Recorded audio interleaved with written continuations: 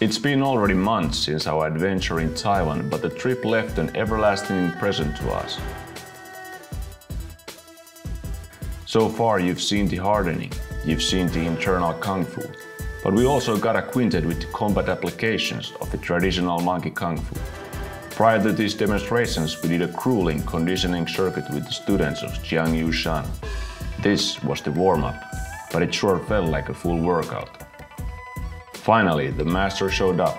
We started to train wrestling and grappling moves and saw how with hardened limbs, even many locks and chokes became more effective and deadly.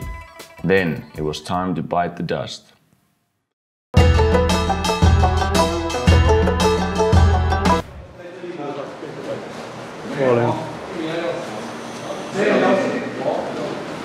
The first different approach is like this. Boom. It goes like here. Show you again. Here is acupuncture point, and I press down, and actually my knee is already there. The knee, when I do like this actually. This is the move in monkey kung fu. You stand like this, and from here you go like this, like this, and then you do this, and then you do this. Okay. Now this is different because I will hold. Yeah, I show. This is from here. This is the knee, and then look, pop, and here, and the pop again. This goes to the arteria, okay, and this goes to the chest, like from here, and then you do this, and then here. Okay, this is actually the technique. Or even I go like this, and then I do like this. Okay. Arteries push, not push, hammering here. Show. You're here, you go here, knee inside, and from here, come close. From here, hop, it's here inside, and then it goes to the chest. Yes. Okay. This one, and I'm already here inside. This one, and I'm already here. Show again, for your angle. Okay, it's like this. It's already open, and here. And if I want to rip more, then I go here. I go more. Okay. For example, back. You can't do anything. You can't kick, but you can do is you can release. Yeah. And look. And here you go. I'm very Even you can go like this, If I turn here, you will hammer me. Okay? But I don't know. I want to be here. Look at this. This is here. I show again. First, I release. Then I go back from the point of danger, and I pull. And then, come out. This is the effect. This is like, bang. Here is the break. Okay, and the move is like that. Another one. I have a lot. Okay. Different application. Okay, you hold again here. Okay, here's the gap. Here you can put your head in front. Dongmen toe. This opens and this closes. Hammer the head. Hammer the head in front of his body. Chest, face, doesn't matter. Show again. Or like this, I only pull up and down. And I'm here. And now from here, I can go like this. Finish. Okay, do it. See? Like here, I'm controlling. I can pull. Okay? But I like this. From here, and I control. Finish. Different angle all possible. From here, and hammer. This hand goes here, and I break the neck. like this. This is the move. Like this. Huh? Whatever. Okay. Both hands. Yeah. Both hands. I'm turning. I'm grabbing and I'm already inside.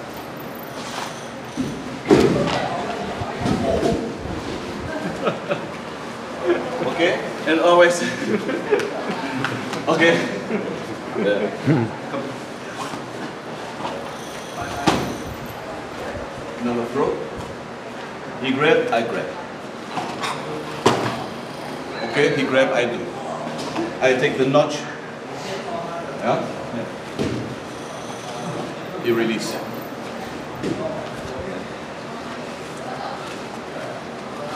Look at this. Yeah! It's already done. Now I can manipulate. Okay? Now I'm in the safe area. Yeah? I'm good. I have two hands. Okay? Here. This point. Okay? This point. Now, you function, now you go in and then you squeeze and you grab. That's why in ancient time, if you face a monkey kung fu man, he will rip off your ear, your eye, your crotch. Yeah? Or you hammer you to death. You do hold something. Something. Yeah? Okay. He's holding. I do the same. Look at this. I can't do anything. First is my head. Then is the stomp. Then is the break. Up. Like this only. I hold my belly and I break. Up. That's it. Okay? And if I want to go away, yeah? Again. So first is this. First it's the head. Yeah? Then is the stomp. Then I control the arm. And then the elbow. Look. The elbow will be like this. Okay? It's like this. It's like this. Huh? The elbow technique will come like that. Huh? That's before I also show. If I have the chance. I don't care. Different application. Much more easier for me. First you make them soft. Yeah? Then you open the hand. Then you take what you want. Very easy to escape. Yeah? He holds very tight, very firm. I can't do anything. I'm still here. Yeah? He's very tall. First kick what you need. Yeah? Yeah? And then you can bring him down. How you can bring him down? So many different ways. I like to smash people, of course. First kick. I like to smash people. Dang! Yeah? How heavy? 80 something kilo. Still possible to lift. Yeah. Okay? Because when you grab from here, from this point, he become already lighter. Yeah? He become already lighter. Okay? So you can lift somebody. Yeah, so you got this? Okay, here we go. This is the good one. The first what I do is very close. I bite. I bite the collar here. Yeah? And then I step. Kick. Yeah? You hold. Okay, now it's closer. You see? From here, very easy. I drop him down. I grab.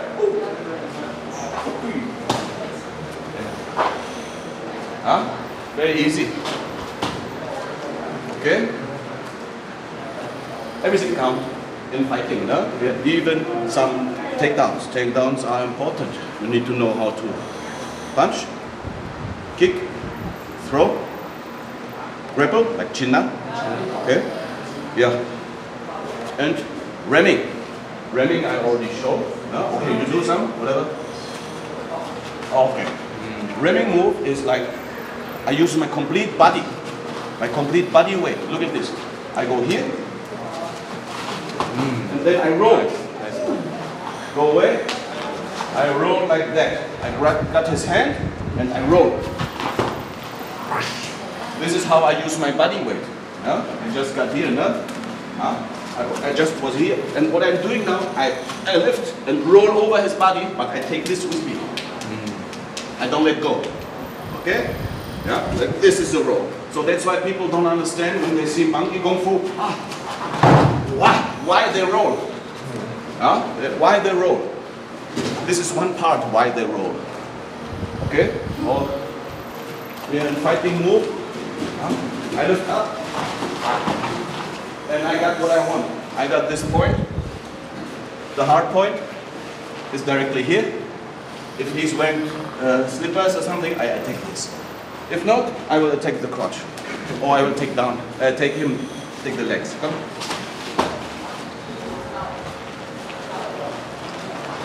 Over. You can punch, grab. Okay. Here I use.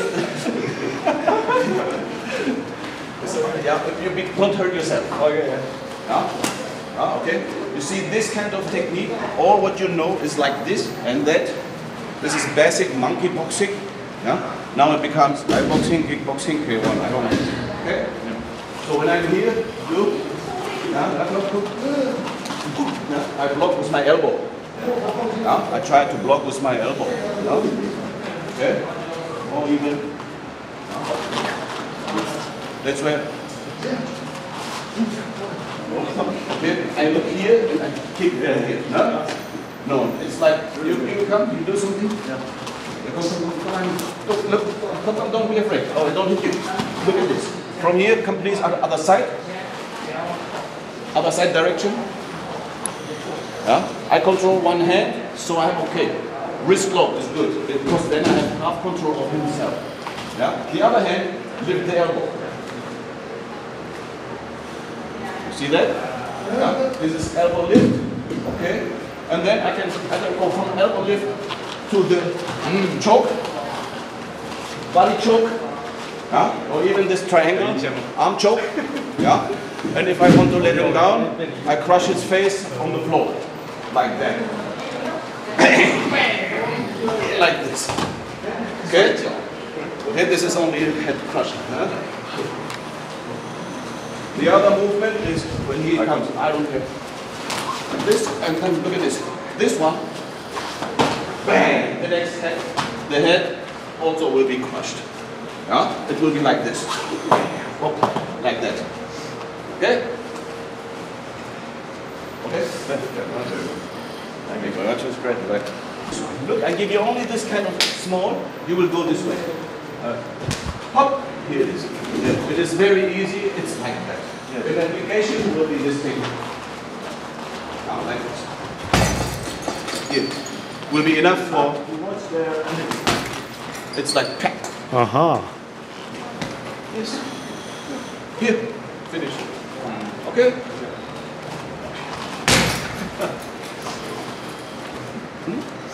Yes.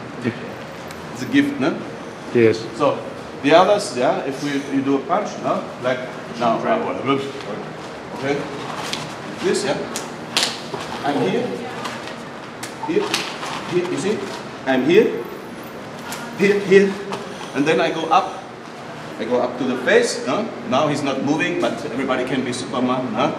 Okay, but I don't care, I want to go like this. Good, thank you very much. Okay, you attack, no? I show you another move. Normally, when you see martial art movements or something, on YouTube, you can see somebody attack and somebody do the special moves, and you do like this. I'm already this goes already in the rib cage.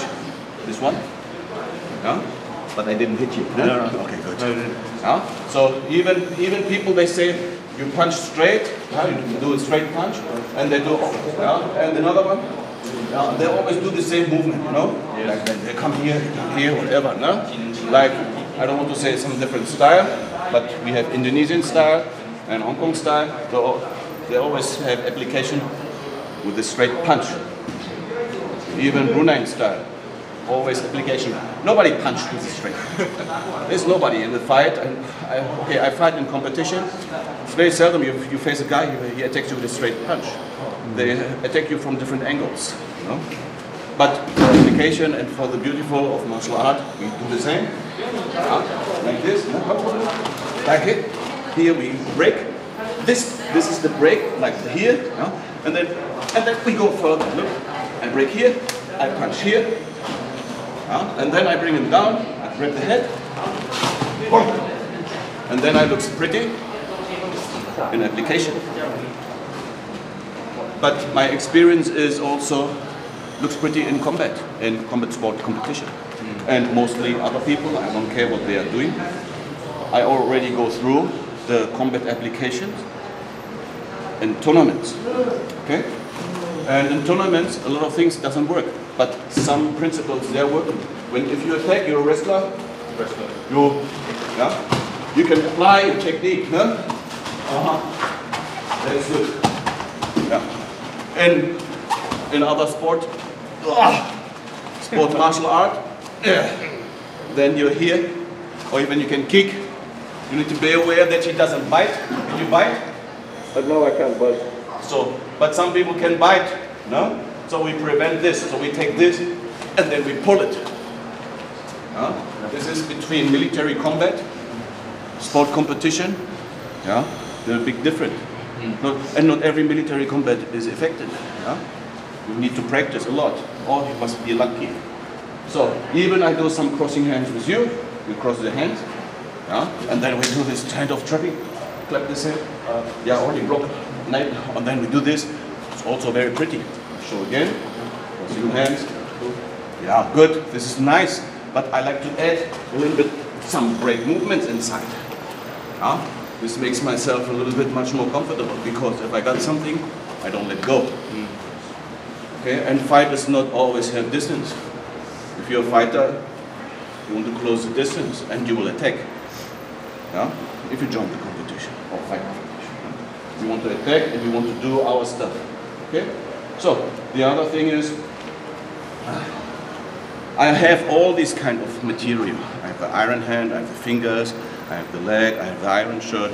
This doesn't mean I can use it on competition or not. This only protects myself. Sport competition is still a sport. You don't want to kill somebody in this sport competition. So sometimes you hold yourself back, like myself. Okay? But if you can apply, like what we did just now, if you can apply an eye poke or something, the dangerous stuff, you also can apply some easy boxing basics and kicking basics, so that you can show that you have good reaction, you have good speed, you have a good timing, and the most important is you have the heart to be a fighter. Okay? The rest, technique and skill comes at least. No? First you need to have a heart, then you need to have power, and skill comes at last. No? Okay? If you have a question, let me know. I'm good. We're good. Yeah, it's okay. No? I talk a lot, no? Yeah. Yes. Since leaving Taiwan, our episodes of The Secrets of Monkey Kung Fu got lots of attention, views and comments. The Heart and Bone episode stood out from the rest. Many found it entertaining, but it also raised plenty of questions, concern and criticism. Here's my take on some of the comments.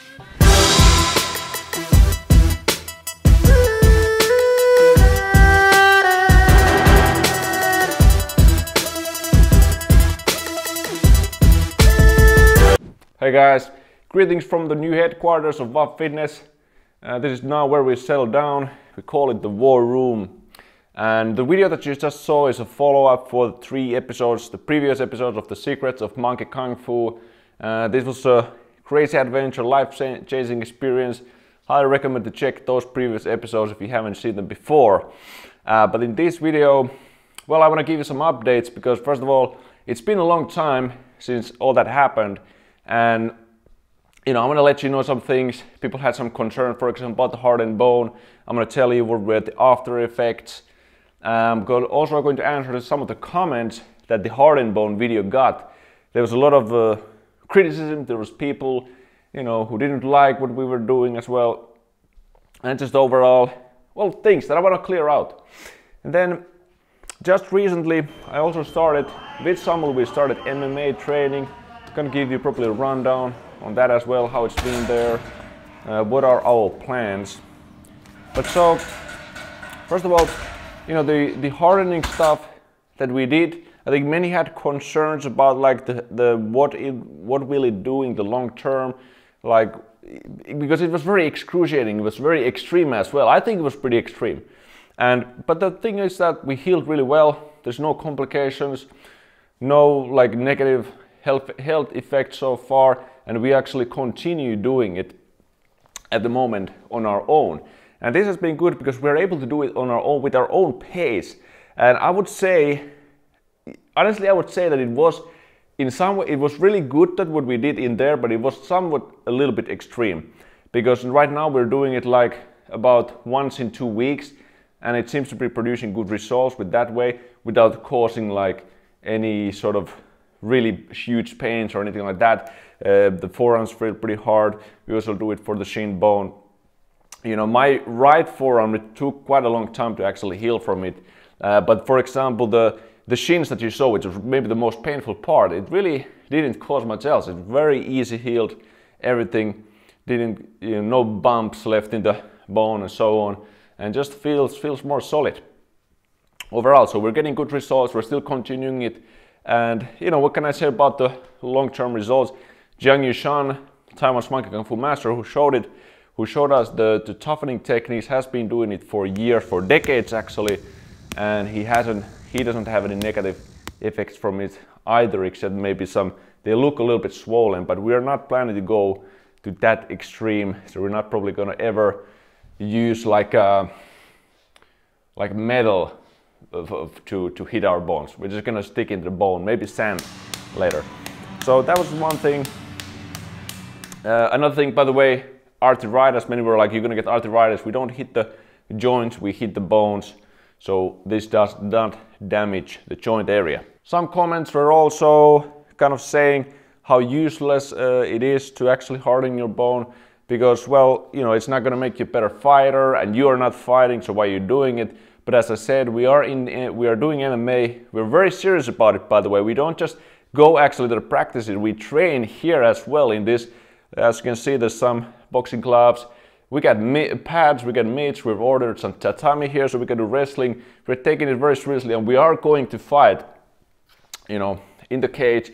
Might take 1 year to really prepare properly for it, but that's what's in the future. The other thing is that, yes, you know, having hard limbs will not do anything if you don't know how to fight. That's the case. If you don't, you know, if you don't have all the rest of the stuff, you get, you know, the basic fighting skill, the hard limbs are not going to do anything for you. That is just simply the case. And another thing is, you know, all these fancy kung fu things that you might have, none of that matters without, you know, this sort of actual ability to fight. But again, the MMA skills and these things don't matter either if you don't have the physique for it.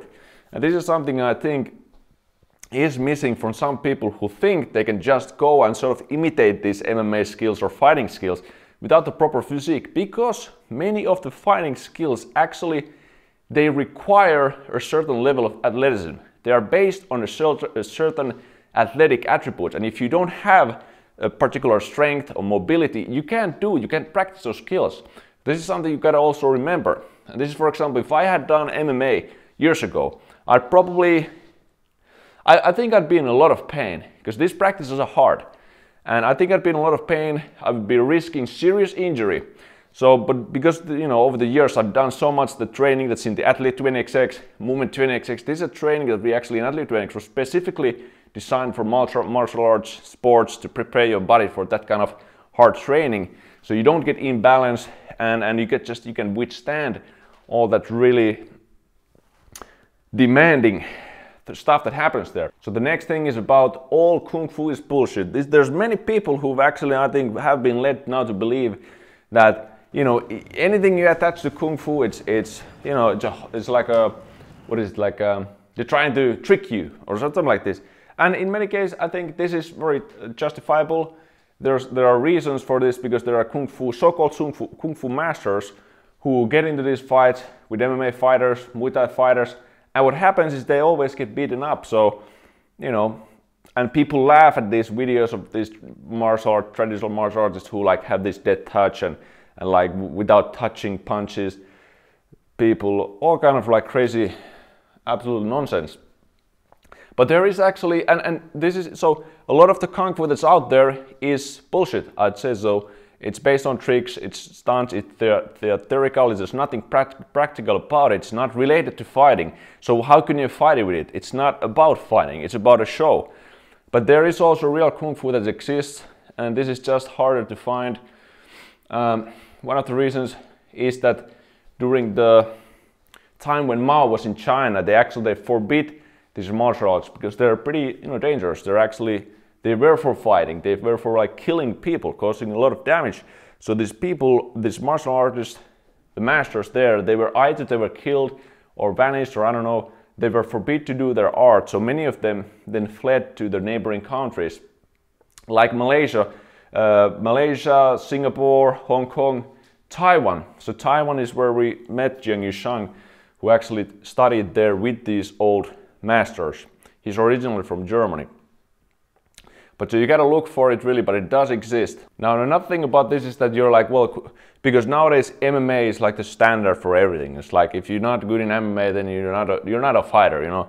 But the thing is, MMA is a sport, and you can take, it doesn't matter if it's Kung Fu, it can be a Muay Thai fighter. Take a Muay Thai fighter, put him into a cage with the MMA rules. In an MMA fight, he's going to lose. You know, if you take an MMA fighter, put him into a Muay Thai fight with the Muay Thai rules, the MMA fighter is most likely going to lose. Unless, you know, there's always exceptions, but this is the general case.